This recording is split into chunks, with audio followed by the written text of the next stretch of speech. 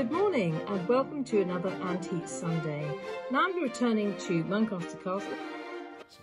The Pennington family lived here for over 800 years, which has meant we've been lucky enough to hold this beautiful place for centuries and also be able to put together an amazing collection of artistic items from around the world. We'd love to have more access to many of these items, which by their very nature are fairly fragile and delicate. So a lot of our work is actually trying to conserve them and keep them well protected. But what we do like is getting them out and showing them off and enjoying them with people.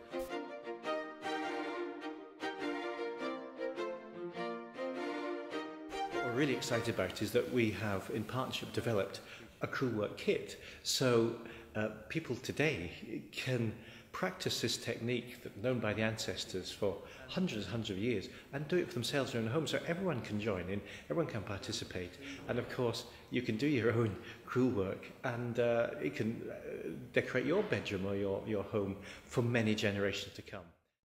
The word crewel is an ancient word. It's Saxon or Norman French, depending on who you believe, and it means a twisted piece from the back end of a sheep, where the staples are quite long, and that's embroidered onto linen twill. The original piece I studied for a very long time, and I studied it and compared it with other pieces in museums to get the colours exactly right, and to have the dyes and the colours and the features of the era correct.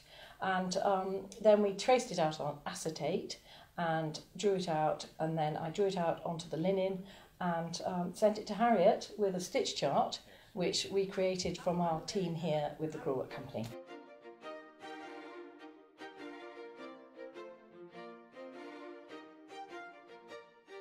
On these pieces in these big hangings, they're such fantastic scale that everybody actually has an in, don't they? I like the little rabbits along the bottom with the strawberries, and they're all very padded, and it's very 3D, and it's a very approachable type of needlework. It's not so minute that you can't see it.